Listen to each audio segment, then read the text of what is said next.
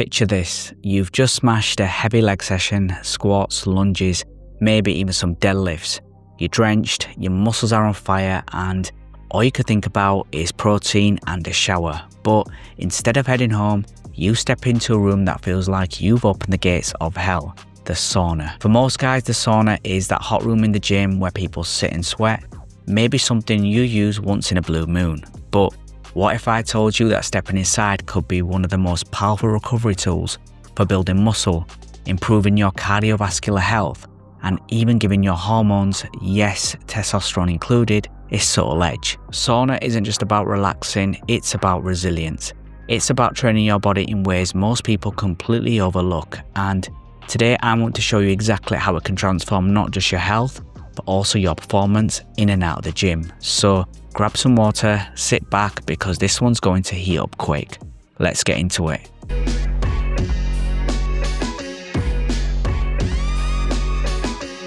Here's the thing, when most people talk about recovery, they think of sleep, protein, and maybe a massage gun. Rarely does anyone put sauna at the top of the list, but the sauna isn't just some spa luxury.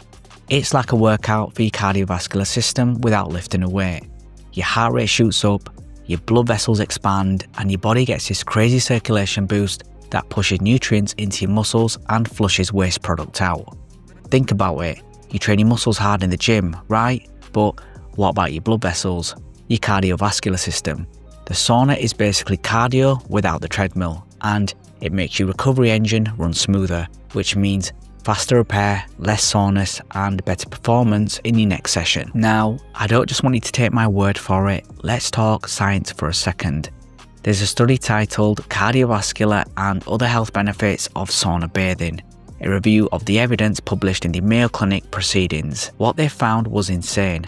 Regular sauna use was linked with better heart health, low risk of sudden cardiac death, and even improved blood pressure. But here's the kicker for us gym rats. The improvements in circulation and heart efficiency directly support muscle recovery, more oxygen delivery, faster nutrient transport, and quicker removal of lactic acid.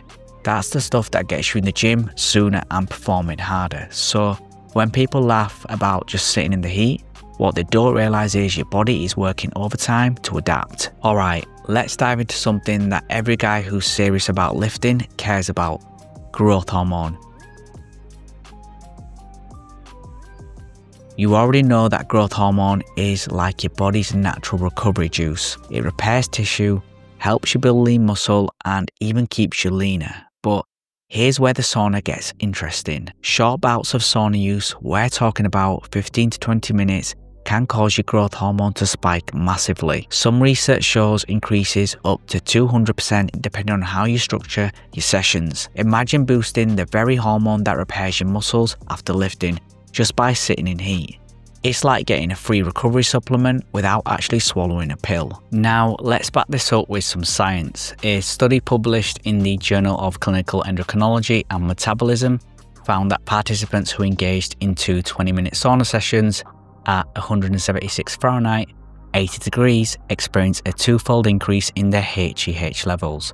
Another study revealed that 30-minute sauna sessions at 163 Fahrenheit, 73 degrees, led to a 5-fold increase in HGH levels. But it doesn't stop there. Dr. Andrew Huberman, a neuroscientist at Stanford, has highlighted the importance of heat exposure for HGH production.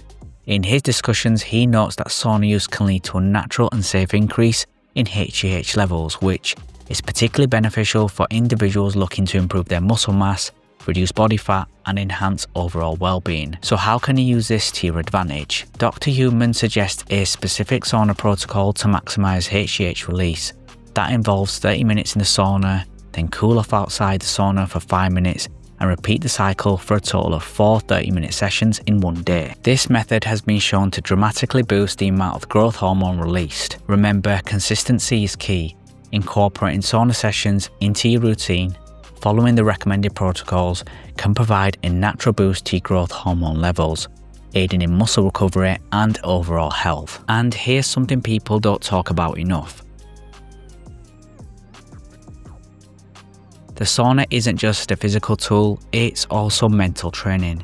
It forces you to sit in discomfort when every signal in your body is telling you to quit. That exact pressure builds the kind of resilience most men are lacking today. Your skin burns, your breathing picks up, your heart rate is racing, and yet the challenge isn't just the heat, it's your own mind telling you to leave. Staying in is the test. Every time you push through those minutes, you sharpen the same grit you need under a heavy barbell or in the middle of a pushing set, when everything inside you says drop the weight. And the science backs this up.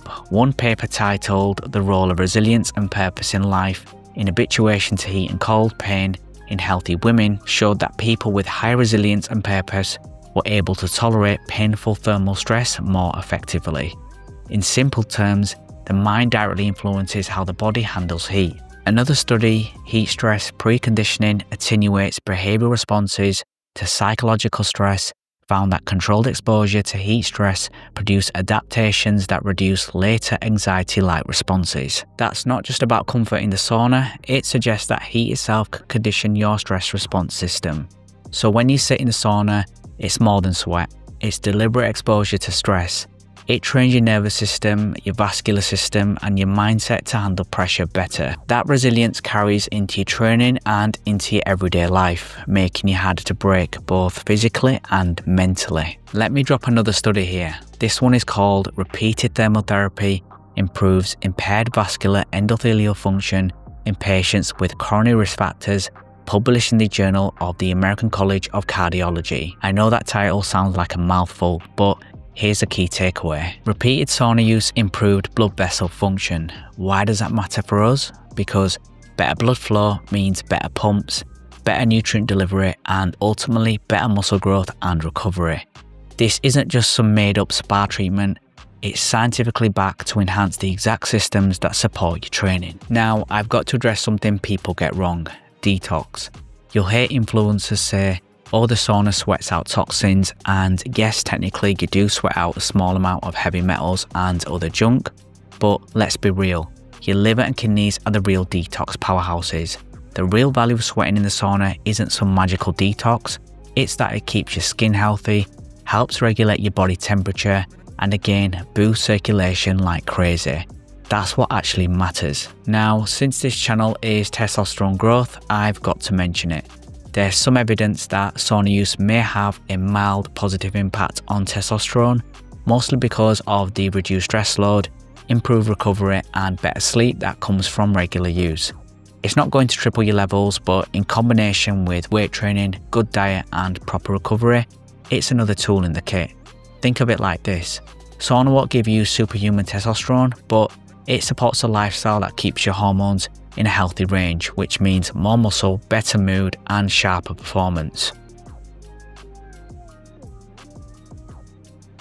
Sauna bathing is associated with reduced cardiovascular mortality and improves risk prediction in men and women, a prospective cohort study published in the journal BMC Medicine. This one followed over 2,000 people in Finland, where sauna is basically a way of life, and found that frequent sauna users had significantly low risk of cardiovascular mortality.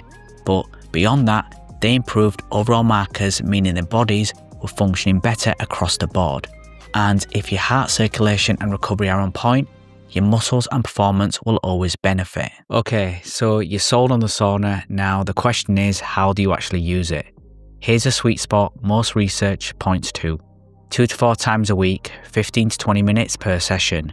Aim for around 80 to 90 degrees, 175 to 95 Fahrenheit if you're in a traditional Finnish sauna. If you're just starting out, don't be a hero. Start with shorter sessions, maybe 10 minutes, and build up. Hydrate well because you're sweating buckets, and ideally use the sauna after training, not before. That way you don't drain your energy before lifting. Some people even like to alternate with cold showers or ice baths, that hot and cold contrast. That's optional, but seriously, it feels incredible and can add another layer of recovery benefits. So here's my challenge to you. Next time you finish training, don't just pack up and leave, hit the sauna. Start small, build a habit, and see how your body responds. Because sometimes it's not about doing more sets, buying more supplements, or complicating your routine. It's about using ancient proven methods that make you stronger inside and out. The sauna is one of them. Thanks for watching. If you got value from this, hit that like button, subscribe to Testosterone Growth, and share it with someone who needs to hear it. Stay disciplined, stay strong, and I'll see you in the next one.